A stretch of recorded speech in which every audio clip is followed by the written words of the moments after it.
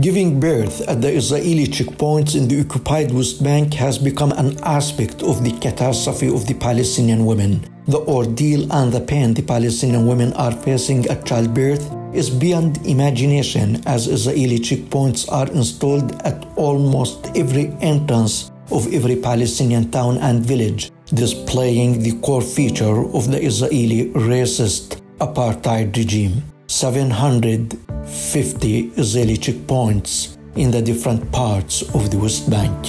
The experiences of the Palestinian women giving birth at these checkpoints are deeply distressing. They are subjected to humiliating delays, arbitrary searches, and sometimes outright denial of passage by Israeli soldiers. The anguish of labor pains is compounded by the uncertainty and fear of not being able to reach a hospital in time.